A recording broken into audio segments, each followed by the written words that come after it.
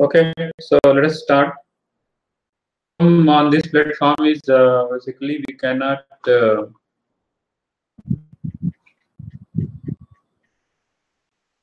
record this here.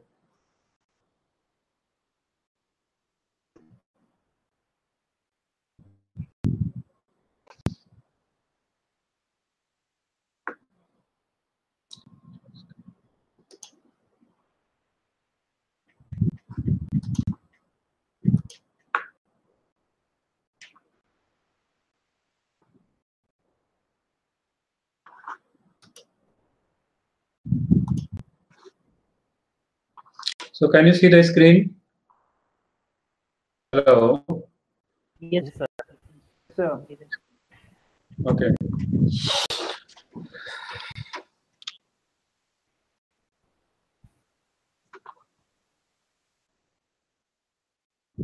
Okay, can you see what I am writing on the screen?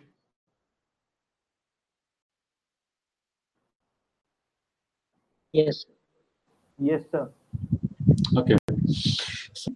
In previous class, we actually discussed about the carrier concentration in semiconductor, how to write down the carrier concentration in terms of different energy levels. Okay, so we wrote the electronic and hole concentration and naught and P naught of EI, the Fermi level, and the Fermi level EF. Okay, so N naught was written in terms of Ni as Ni exponential, EF minus EI, and for hole concentration, it was P naught equal to Ni exponential, EI minus EF. Okay, and then I told you that this expression can also be written in terms of the Fermi potential phi f. Phi f is basically defined as EI minus EF by Q, and this potential is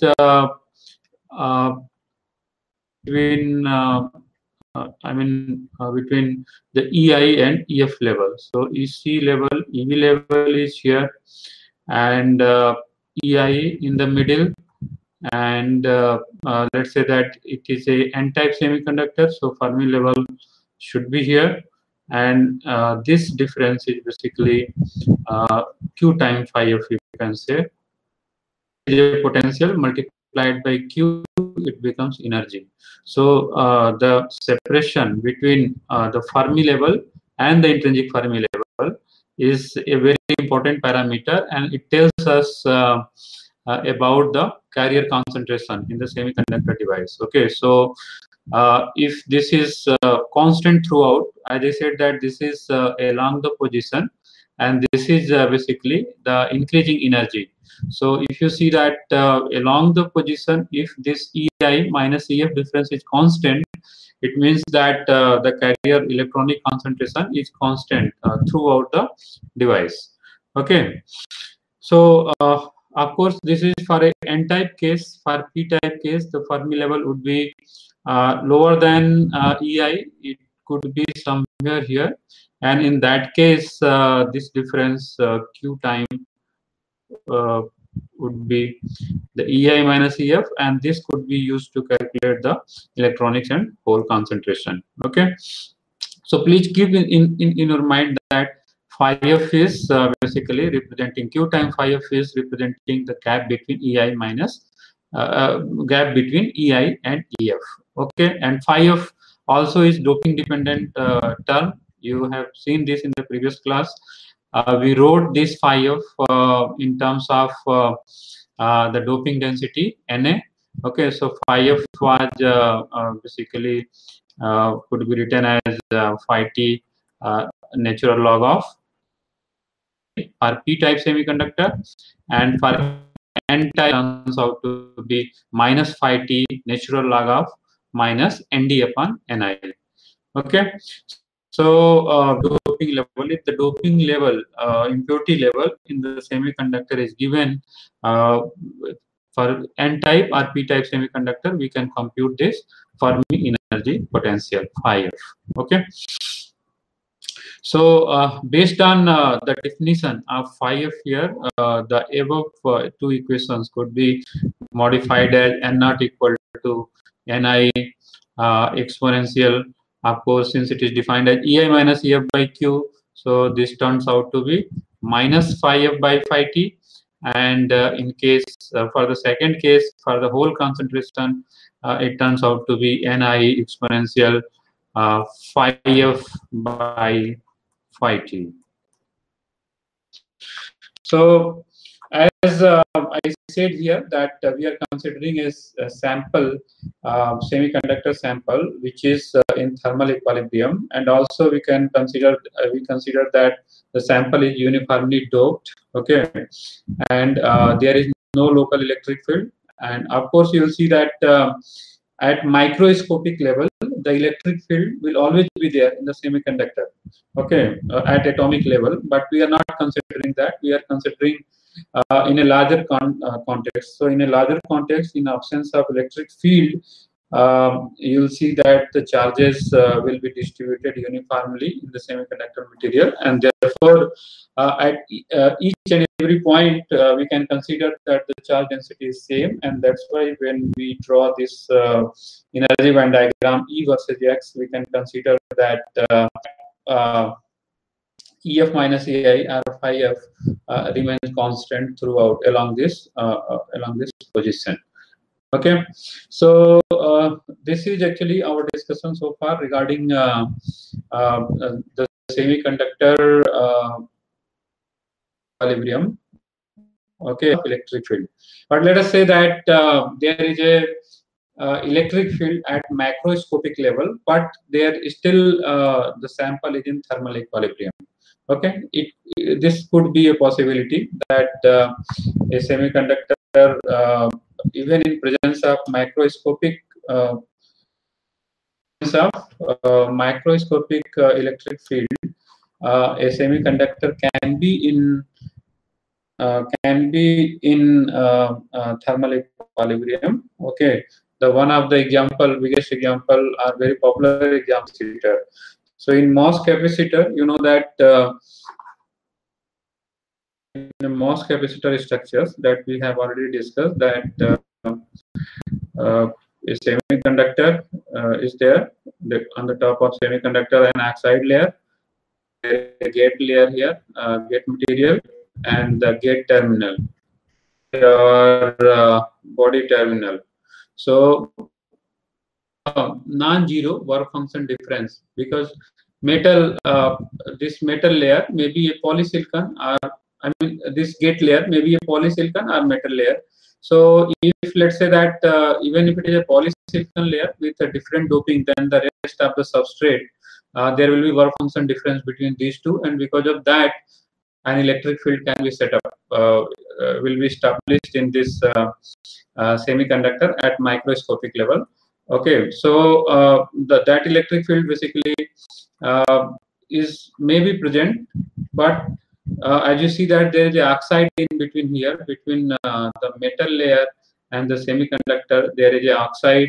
So carriers cannot move vertically, either up in upward direction or downward direction because of this insulator. And as a result, you will see there will be no net flow of the charge. There will not be any current, but still the electric field can exist. So if there is not flow of the current, we can consider the semiconductor below this oxide is in thermal equilibrium, but in field. So what I wanted to tell you that even in presence of microscopic electric field, can be there in the semiconductor. So now we'll discuss if there is a electric field and thermal equilibrium is also there, then how to compute the and whole charge density in the semiconductor material. Okay, so if in any semiconductor material, let's say that even if it is in thermal equilibrium, but there is electric field. There is an electric field, then because of this electric field, you'll see that the charges may not be same at each and every point. Okay, let's say that the charge density is different here and the charge density is different here. So if it is so, if charge density is different here, then as you know that if you recall the previous expression, Ni, the electronic concentration, the N naught, the electronic concentration was equal to Ni e to the power Ci by kT. Okay. So in presence of electric field, you can see that the charge density concentration may vary locally. Okay, maybe at this point concentration is N1, at this point concentration is N2. Okay, so if it is so, then you will see that this Ei minus Ef cannot be constant, because this Ei minus Ef is a measure of this electronic concentration N. Okay, so this N naught may be N1 or N2, depending upon at which position we are actually estimating this electronic density. So if you are estimating electronic density at this point, then basically this is N1. At N2, this is N naught becomes N2. So it clearly means that this I cannot be same at this position N1 and N2. Time we are also considering that there is a thermal equilibrium, no flow of the net flow of the carriers tropic level.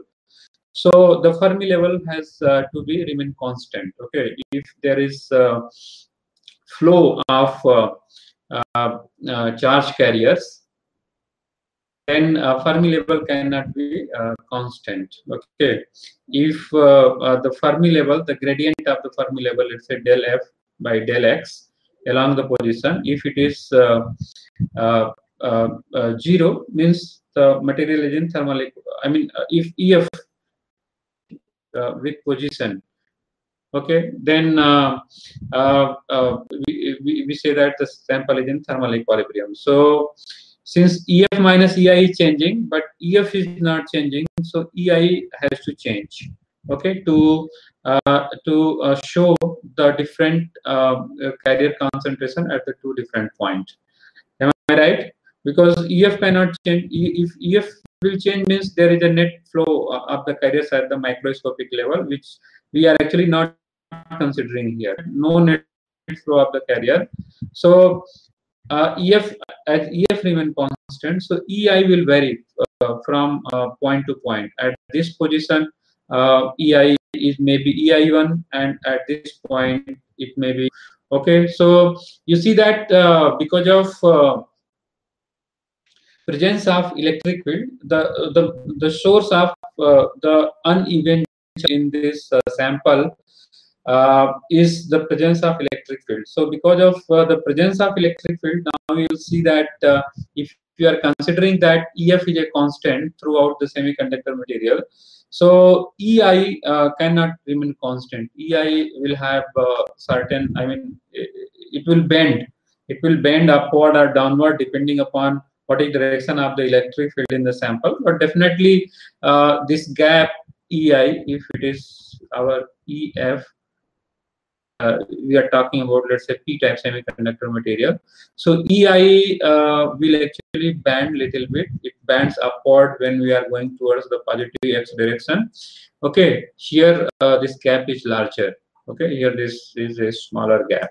So in presence of electric field, will bend. EI is followed by EC and EB. EC will follow EI. So there will be a bending in valence energy level, and also there will be bending in the conduction energy level proportionally. Okay, EC, the bending in EI will be followed by the bending in EC and EB, because again, if I take delta EC, okay, so EC and EB will follow this EI, and as a result you will see that there is a band bending. Okay, so whenever there is an electric field present in the semiconductor material, you will see that the bands will bend.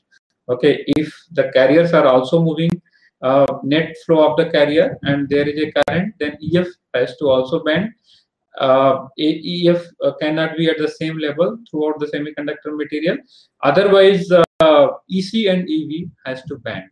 Okay, so if there is a band, means band bending, that is the presence of electric field.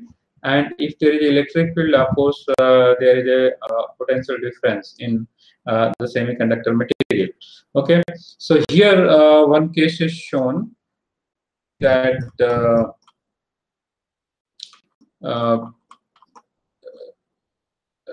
here the energy band diagram is shown, and in presence of electric field, and because of the electric field, you see that the bands are bent here. EC level, EV layer are bent, and EI always comes in the middle of this forbidden gap. So this difference has to be always equal to this difference. Okay, EF is constant because we are considering that no current is flowing. Okay, thermal equilibrium, and this the banding in this band can be used to measure the electric field and potential. Okay, so if you just if you like to draw the potential is nothing but you can invert this banding in EC, and you can get the shape of the potential variation, how the potential is varying. So if this is a particular case of energy band bending, then basically the potential will be varying like this. Okay, from it goes from a higher value to the lower value in the positive x direction because of this formula. Okay, this becomes even more clear when you look at this small derivation. Okay, as I said that the potential energy is equal to your EC minus EF. Electronic charge is equal to EC minus EF, and the potential energy can be equated to minus Q time V. So the potential here is minus 1 upon Q time EC minus EF. So you can see here that if we can invert this EC curve, basically the shape of the potential curve will be can be obtained. Okay, so that's what I said, that you just invert the energy band diagram and you will get the shape of the potential curve. And once the potential expression is known, from there electric field E equal to minus del V by del X. Electric field is the negative gradient of the potential. So here you see that it can be substituted here, and we can write here 1 by Q del EC by del X, or 1 by Q it could be del EV by del X, since EC and EV will vary similarly. So we write here del EC by del X or del EV by del X. Actually both will give us information about the electric field. So to plot the electric field, we can follow the variation in conduction energy level or valence energy level or intrinsic Fermi level. So from both from all three variations, we can predict how the potential is what is the how the potential is changing in the semiconductor when we are moving from one point to the another point in the semiconductor. Okay, and of course the carrier concentration may vary locally from one point to another point. So if we consider a case here that in a semiconductor material, if the carrier concentration is at particular point 1 is N1, point 2 is N2, then from if the carrier concentrations are known, then we can find out this change in the potential when we move from point 1 to 2. When we move from point 1 to 2, let's say that there is a change in the potential psi 12. So psi 12 can be directly determined by the N1 and N2, the respective concentration of the electronic respective electronic charge density at the two positions 1 and 2. So it's a very simple derivation. You can see N1 is equal to Ni e to the power Ef minus Ein by Kt. So Ef is basically constant with the same region that we discussed some time ago. And N2 is basically Ni exponential Ef by Kt, because the intrinsic Fermi level will be different from the two positions. Just to show that the electronic concentration is different at the two positions. Okay. Now, if I take N1 by N2, so you can see here exponential Ei2 minus Ei1 by Kt, Ef cancelled out, and Ei2 minus Ei1 by Q by Kt by Q. So finally, we can write it as N1 by N2 equal to N1 by N2 equal to exponential phi psi 1 2 upon phi t. So change in the potential when we move from point 1 to 2, that you have to keep in your mind. Potential when we move from this position to this position. Okay, and similarly, if the whole concentrations are also known at the two positions, then we can find out the change in the potential when we move from point 2 to 1. So this is psi 1 2, and this is basically psi 2 1. So P2 is exponential psi 2 1 upon phi t, whereas N1 upon N2 is exponential psi 1 2 upon phi t. So this one is straightforward. 1 by 2 is here basically 1 2. So this doping divided by this doping is basically equal to exponential the change in the potential psi 1 2 when you move from the point 1 to. That actually is a very important relation, and you have to keep in your mind, because in coming lectures in future we'll be actually using this expression more oftenly. Okay, so please keep this in your mind, that if the semiconductor is in equilibrium with even in the presence of electric field, and the charge concentrations are known at the two particular positions, two given position, then we can relate the potential difference between the two positions in terms of the charge concentration at two different points. Okay, is it making sense? Any question? Any doubt? Anybody?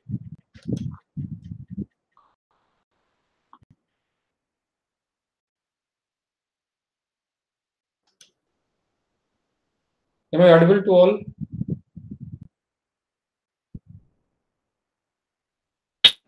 Yes. So if you have any question, you can ask. Okay, then I will proceed. So is it understood by everyone? Sir, psi 1 2 or psi 2 1 is charge concentration difference. 2 and psi 2 1 is a potential difference. Okay, psi 1 2 is a potential difference when I move from point 1 to 2. Okay, point 1 to 2. So there will be potential difference. Psi 1 2 is a potential difference, not charge difference. Okay, difference when I move from point 1 to 2. Change in the potential, you can say. Change in the potential when I move from point 1 to 2. Sir, can we write psi 1 2 equals to minus of psi 2 1? Psi 2 1. Of course, that's true. Okay, that is okay, no problem. Question? Keep this equation in your mind, because in most of our analysis we'll be using directly this relation. Okay, simple but very effective equation of relating potential between 2 points in terms of their charge densities. Okay, far, basically, we have been considering so far regarding for a semiconductor and thermal equilibrium, but there may be cases where the thermal equilibrium is broken. Okay, and there could be a number of reasons why how the thermal equilibrium can be broken. For example, let's say that if you have a piece of semiconductor and you create a potential difference across it. Once the setup externally, not the I'm not talking about the electric field at microscopic level. When the external electric field is set up with the help of a battery, then basically you see that the carriers will be injected at this end of the one end of the semiconductor material, and they will either diffuse or drift. They will also drift through the semiconductor. Okay, and if there is a concentration gradient as well in the semiconductor, they will also diffuse. Okay, so what will happen? This equilibrium is electron and hole concentration. Uh, uh, the equilibrium is broken, and you can see the same Fermi level cannot be used to predict the concentration. You see that in a p-type material or n-type material, you saw that both for both cases the carrier concentration were written for Fermi potential. Okay, so here I'm writing those equations once again. This will make more sense. So whether I am calculating the electronic concentration n naught equal to Ni exponential minus phi f by phi t, and P naught equal to basically Ni exponential t. Okay, so the same Fermi potential, because phi f is nothing but Ei minus Ef. So I am using the for computing both the electronic concentration and hole concentration in a semiconductor. Let's say that the semiconductor is n-type. Okay, so if you are dealing with n-type material, so for n-type, you know that this phi f becomes negative and becomes positive. So n naught will be greater than Ni, P naught will be less than Ni, because now phi f is negative, so this exponential negative term will be very, very small, and P naught goes less than Ni. So single phi f is used to compute both N naught, used to compute both N naught and P naught. Both electronic concentration and hole concentration, both electronic concentration and hole concentration in n-type semiconductor material are the both carriers in a p-type semiconductor material can be computed by these two formula using same Fermi level phi f. But when equilibrium is broken, one of the carrier concentration will increase disproportionately compared to the other. For example, if let's say using a battery here, so battery is, let's say, is supplying one kind of carrier to the semiconductor. So electronic concentration has been now become much greater. I mean, it has increased disproportionately compared to the concentration, hole concentration decrement. So in that case, what will happen, that both electron and hole concentration will be computed by the different Fermi level, computed by the same Fermi level, and those different Fermi levels are known as quasi-Fermi levels. Okay, and the two has to be used to compute the electronic and hole concentration under non-equilibrium. Okay, the reason is very simple. The reason is because of some external source. Maybe it's a battery, or maybe it's some sort of illumination. Concentrations will change disproportionately, and therefore the same phi f here EF cannot be used to compute the phi f for both electrons and holes. Okay, so what we see, so instead we'll have two different relations. and those relation can now be seen here, that the two relations, these are identical to that of what we have discussed, but with only a minor difference. The minor difference is now the Fermi potential EF is replaced by EFP, quasi Fermi potential, whole quasi Fermi energy. Okay, whole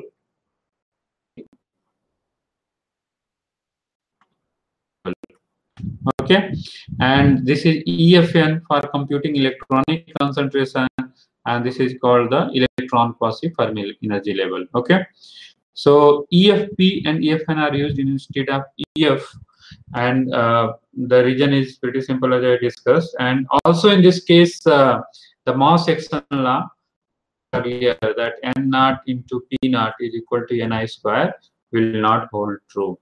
Okay, the reason is very carrier concentration will increase disproportionately compared to the other decreases. That's why this relation does not hold true for a semiconductor under the non-equilibrium case, and which is subject to some sort of energy excitation, some sort of radiation, some sort of illumination, or some sort of electric field, externally applied electric field. So these are the different. We discussed how the carrier concentrations can be in semiconductor under equilibrium, or if the semiconductor is not equilibrium under electric field, and in third case, if the semiconductor is not equilibrium at all, then the Fermi levels are replaced by their quasi-Fermi potentials, EFP and EFN, to compute the electronic and hole concentration. Is it okay to all?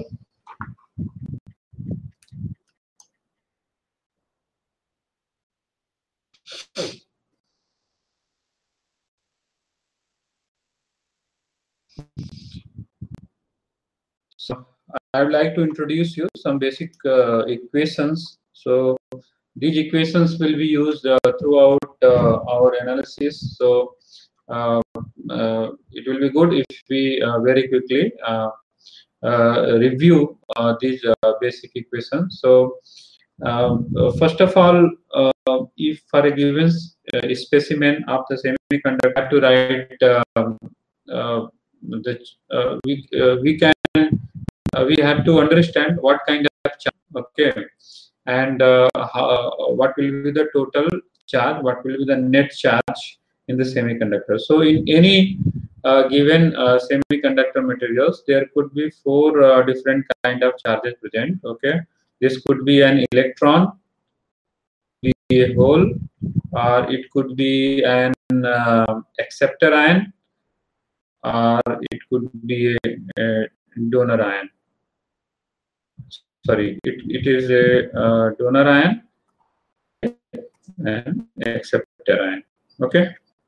Any semiconductor materials, although the material is charge neutral as a whole, okay,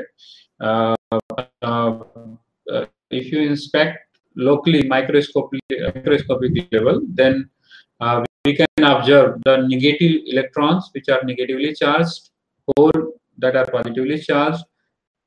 So find the donor atoms, impurity atoms, which could be positively charged, and the acceptor atoms which could be negatively charged.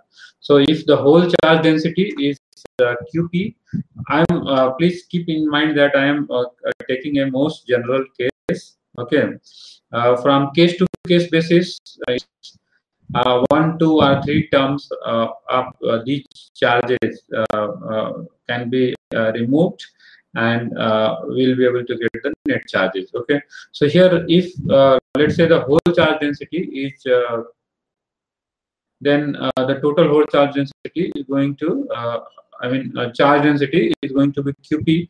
P is the number of positive charges per unit volume, number of holes per unit volume, and the electronic charge, if n is the number of electrons per unit volume. So the total electronic charge is going to be minus Qn. Because of the ionized donor atoms, the charge is going to be plus Q and D, and for ionized acceptor ions, the charge is going to be okay. So the two hole and the donor ion charges, and the two charges are negative, that are electron minus Qn and the acceptor ions minus Qn. So if you have to write down the total charge expression, rho, this is equal to Q time P minus N, the hole density minus electron density, donor density minus acceptor density. So this is the this total charge in the semiconductor material. If it's a p-type material,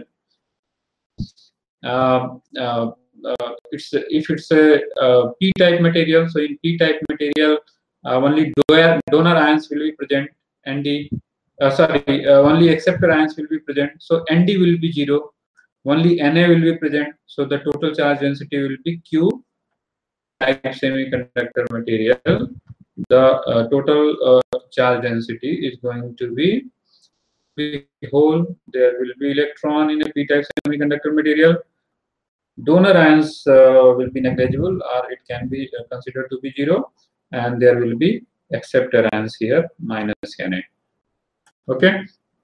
N-type semiconductor material, so the electronic charge density could be Q time P minus N plus Nd. If let's say that your semiconductor material is fully depleted, there is no carrier and it is p-type. P-type semiconductor material, let's say that some portion of, let's say that this is a p-type semiconductor material, and this some portion of this p-type material is fully depleted from the mobile carriers. So if we have to write the charge in this region, going to be Q time minus Na only, because the hole and the electronic density can be neglected, because we are considering that this region is depleted from the carrier. So rho equal to simply Q time minus Q time Na. Same fashion, if there is a N-type semiconductor material, and the N-type semiconductor material, if some portion of this material is depleted, then the total charge density will be how much? N will be 0, and the total whole charge density will be equal to Q time Nd in this particular region. Okay, so depending upon the specific case, given case, either P could be 0, N could be 0, Nd could be 0, Na could. So considering the case, by in some cases we take some approximation. So after taking those approximation, we could write the total charge in the semiconductor material. And if you are considering that at microscopic level, if the material is charge neutral, so at microscopic level, we can say that, or even you can see that if it is a p-type material, in some particular section it could be a charge neutral. Okay, this could be a possibility. Even if it is an n-type material, in some particular region it could be a charge neutral. So if in this region, if it is a charge neutral, the total charge can be computed to 0. And if it is so, then I could write P minus N is equal to Na minus Nd. Absolutely no problem. P minus N is the total charge from the carriers, mobile carriers. Na minus Nd is the total charge from the impurity, and these two has to balance each other. So P minus N is net positive charge. Positive charge will be balanced by this net negative charge here, and the semiconductor will be neutral in that particular region.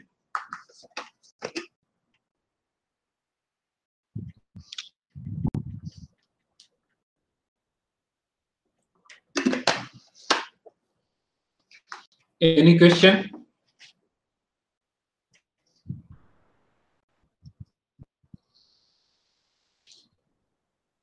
Anybody, any question? Please let me know.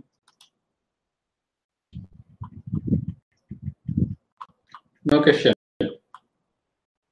So let me go ahead then. Do you have a class at 12? Anybody has a class? 12? Any other lecture scheduled?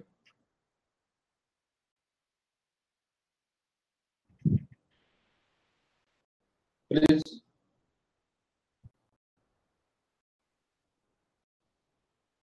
Gautam, do you have a class?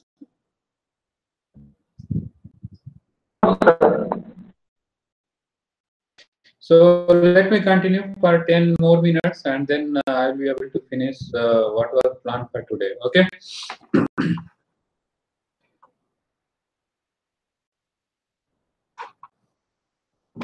And you see that since there are charges in the semiconductor material, then the rules of electrostatic will also be applicable in the charges.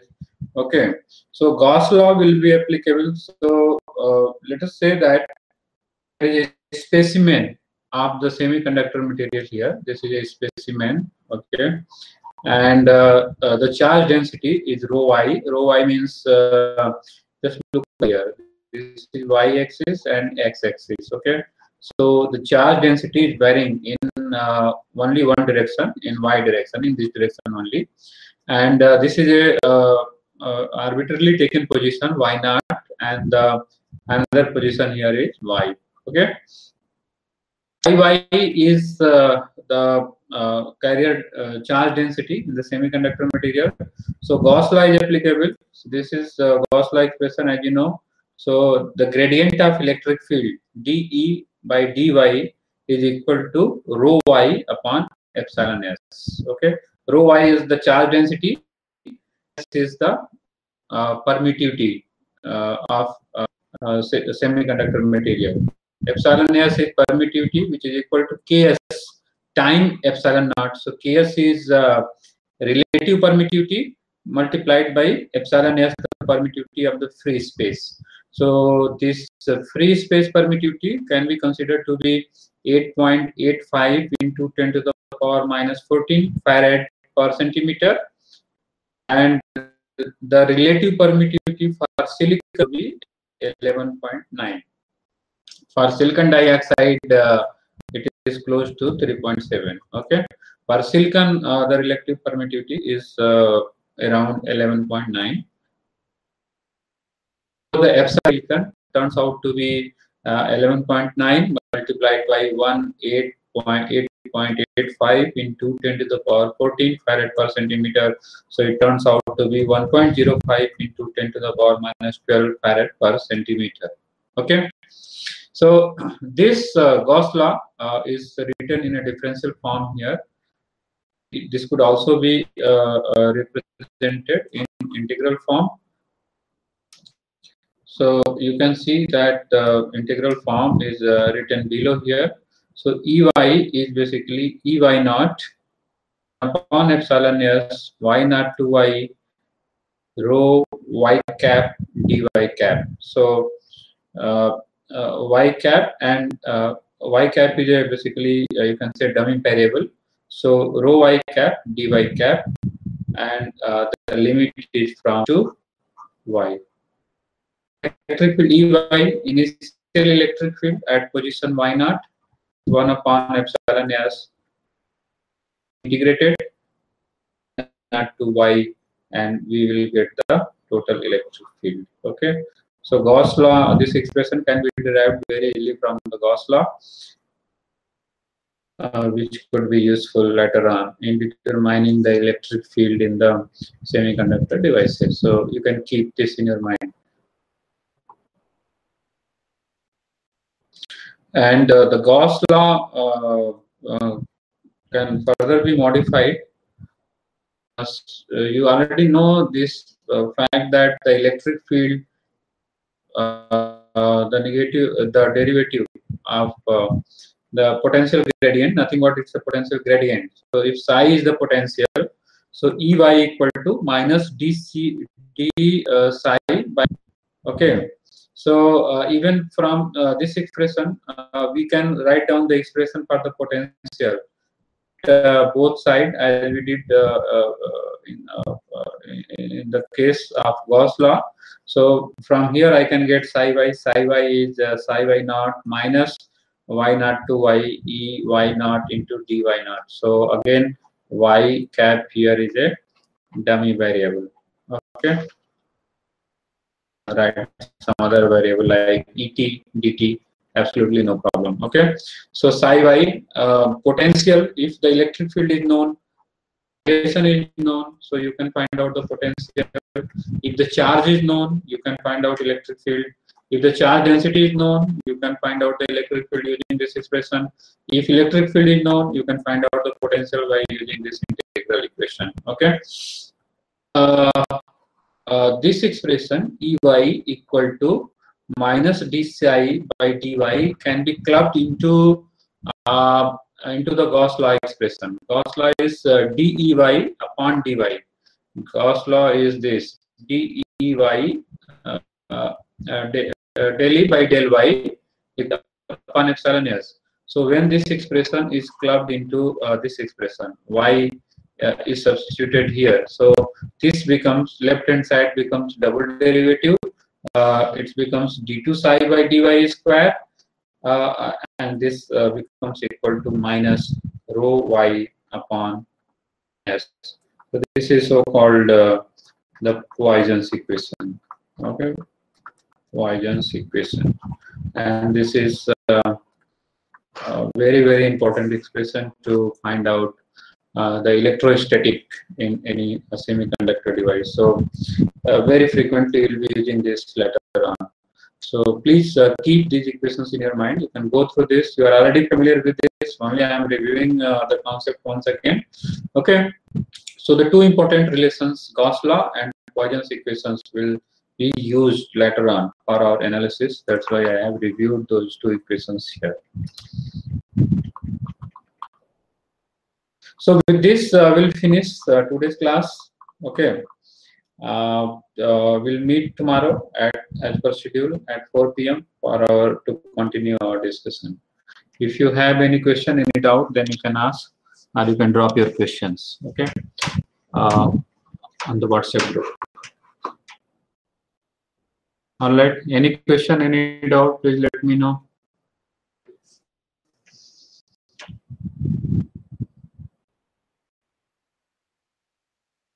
So is it okay to everybody?